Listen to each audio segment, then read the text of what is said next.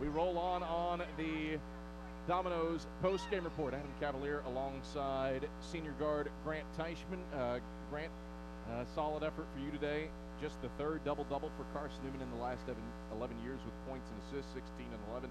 Not to mention 6 rebounds for you as well and 6 of 7 shooting from the field. What clicked and made your game work today? I think we were just, as a team, we were just clicking on offense as a whole, and I kind of was on the end of a lot of those plays, or I hit the guy that was hitting the shot. So I think it was just collective team effort, and got some stops in the first half. We were able to push in transition. So all in all, it was just like kind of a domino effect. If someone got the rebound, we pushed it, and I pitched it ahead, and we got a layup. So it was everyone, but just came out focused. A 20-2 run in the first half while you held Lees-McRae without points for 4.5 minutes. What was the impetus and key to that run?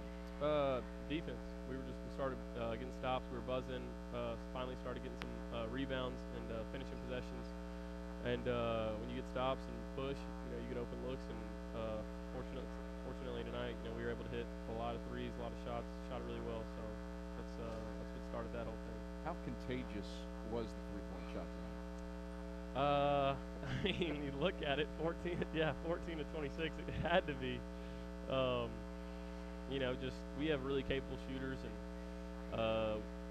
we kind of struggled in preseason hitting, but it was nice to be back at Holt, and just being able to see guys, live up to their hype, kind of.